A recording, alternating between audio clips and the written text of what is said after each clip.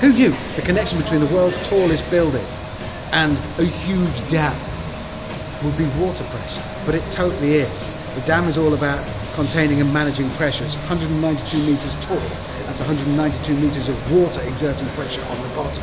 We saw what happens when they open the pressure release valve.